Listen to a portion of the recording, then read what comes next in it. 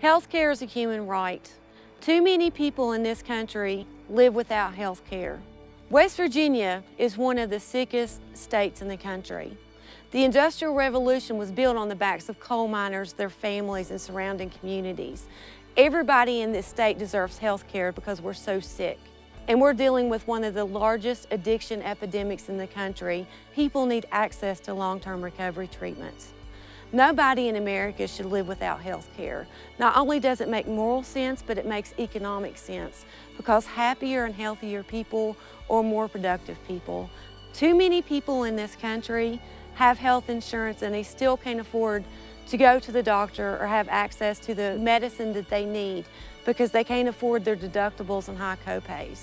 I'm an advocate for Medicare for all, and if I go into the Senate, that's one of the first things I would do would co-sponsor Bernie Sanders' Medicare for All bill because health care is a human right. Hi, I'm Paula Jean, and I approve this message.